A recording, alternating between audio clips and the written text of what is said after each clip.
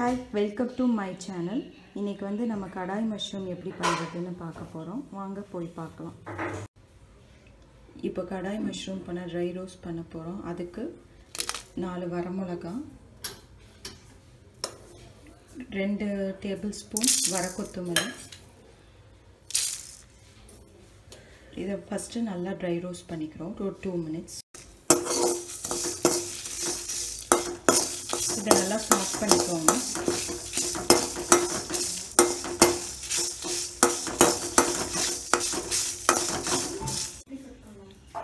Next 1 teaspoon சீரகம், 1 teaspoon சோம்பு.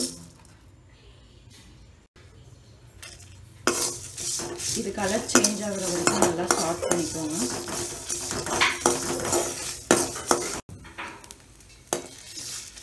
இது கலர் சேஞ்ச் ஆயிடுச்சு. இதை வந்து ஒரு பிளேட்டுக்கு நம்ம ட்ரான்ஸ்ஃபர் பண்ணிடலாம்.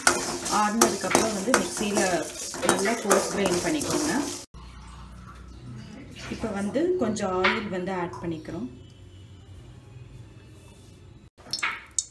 இப்போ வந்து எண்ணெய் சூடாயிடுச்சு. நம்ம வந்து ஆனியன் போட்டுக்கிறோம்.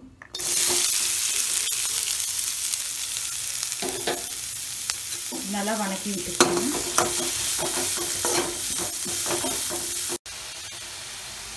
இதில் இஞ்சி பூண்டு விழுது 1 ஸ்பூன் ஆட் பண்ணிக்கிறோம். இதை நல்லா வணக்கி விட்டுருங்க. இப்போ நல்லா வணங்கிடுச்சு ஆனியனும் ஜிஞ்சர் கார்லிக் பேஸ்ட்டு. இப்போ வந்து நான் வந்து தக்காளி ஆட் பண்ணுறேன்.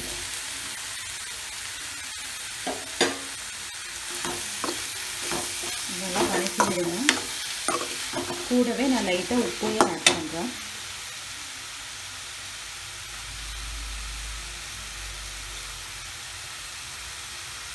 இதை நல்லா வணக்கி விடுங்க.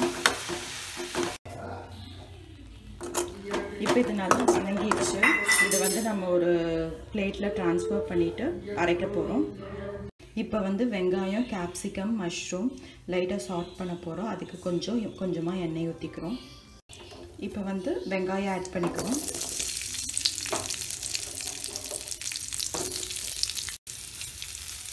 வெங்காயம் நல்லா வணக்கி விட்டுக்கணும்.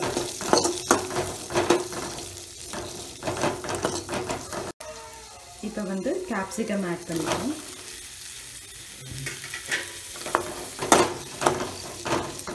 இதெல்லாம் கொஞ்சம் நல்லா வணங்கணும். இதில் வந்து வெங்காயம் வந்து இந்த மாதிரி தான் அரைஞ்சிக்கணும். கொஞ்சம் உதிரியாக இருக்கணும். அப்போ தான் நல்லாயிருக்கும். நெக்ஸ்ட்டு வந்து நம்ம மஷ்ரூம் ஆட் பண்ணிக்கலாம். இப்போ வந்து நம்ம மஷ்ரூம் ஆட் பண்ணிக்கிறோம். இதை வந்து நல்லா சாட் பண்ணிக்கிறோம். இது எதுக்காக பண்ணுறோன்னா கலர் சேஞ்ச் ஆகாமல் இருக்கேன். Onion, capsicum, mushroom colour change ஆகாமல் இருக்கிறதுக்காக நம்ம சாட் பண்ணிக்கிறோம். இது சாட் ஆகிட்டு இருக்குதோ அதுக்குள்ளே வந்து நம்ம வந்து அரைக்க வேண்டியதெல்லாம் அரைச்சிட்டு வந்துடலாம். இப்போ நம்ம இந்த 2 இதையும் வந்து கிரைண்ட் பண்ண போகிறோம். ஃபஸ்ட்டு வந்து ட்ரை ரோஸ்ட் பண்ண ரெட் சில்லி, கொரியாண்டர், சீரகம், சோம்பு இது எல்லாமே வந்து நம்ம வந்து ஃபஸ்ட்டு கோர்ஸ் கிரைண்ட் பண்ண போகிறோம். ஃபைன் பவுடரை விட கோர்ஸ் கிரைண்ட் பண்ணால் நல்லாயிருக்கும்.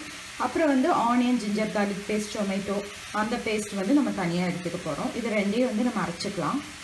இப்போ வெஜ்ஜீஸ்லாம் நல்லா குக் ஆயிடுச்சு. அடுத்தது வந்து நம்ம அந்த பேஸ்ட் எல்லாம் போட்டு எப்படி பண்ணுறதுன்னு பார்க்கலாம். இப்போ வந்து இதில் வந்து நம்ம ஆயில் ஆட் பண்ணிக்கிறோம். கொஞ்சமாக ஆயில் ஆட் பண்ணிக்கிறோம். ஆயில் ஆட் பண்ணியாச்சு. நெக்ஸ்ட் அந்த ஆனியன், டொமேட்டோ பேஸ்ட் வந்து உள்ளே ஊற்றிக்கிறோம்.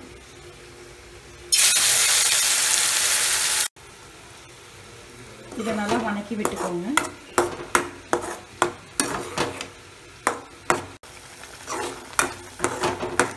இதில் வாட்டர் ஆட் பண்ணிக்கிறோம். இது நல்லா கொஞ்சம் வணக்கிடுங்க. அதுக்கப்புறம் எல்லா பவுடர்ஸையும் ஆட் பண்ணலாம். இதில் கொஞ்சமாக மஞ்சத்தூள், மிளகாத்தூள்,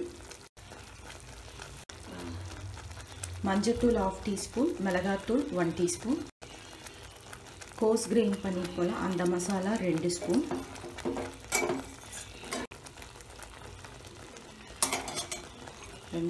அப்புறம் இதெல்லாம் நல்லா மிக்ஸ் பண்ணிக்கோங்க.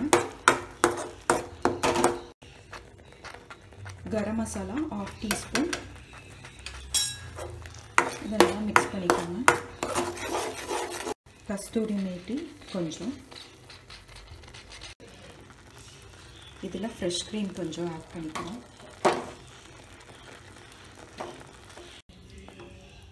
நெக்ஸ்ட்டு வந்து அந்த ஆனியன், கேப்சிகம், மஷ்ரூம் இதெல்லாம் வதக்கி வச்சுருக்கோம் இல்லையா, அதை வந்து போட்டுக்கிறோம். இல்லை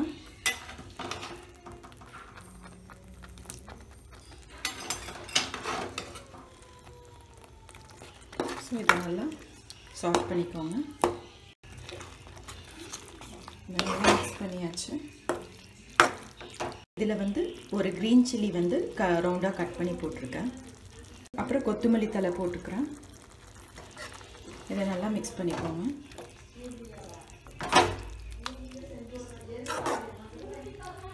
டேஸ்ட்டுக்கு அந்த கோஸ் பவுடர் 1/2 டீஸ்பூன் போட்டுக்கிறதில்ல. இதை நல்லா மிக்ஸ் பண்ணிக்கோங்க. உங்கள் கடாய் மஷ்ரூம் இப்போ ரெடி ஆயிடுச்சு. சூடான சுவையான கடாய் மஷ்ரூம் ரெடி ஆயிடுச்சு. இது நீங்களும் உங்கள் வீட்டில் ட்ரை பண்ணி பாருங்கள். இந்த வீடியோ உங்களுக்கு பிடிச்சிருந்துச்சுன்னா லைக் பண்ணுங்கள், கமெண்ட் பண்ணுங்கள், ஷேர் பண்ணுங்கள், மறக்காமல் சப்ஸ்கிரைப் பண்ணுங்கள். தேங்க்யூ ஃபார் வாட்சிங்.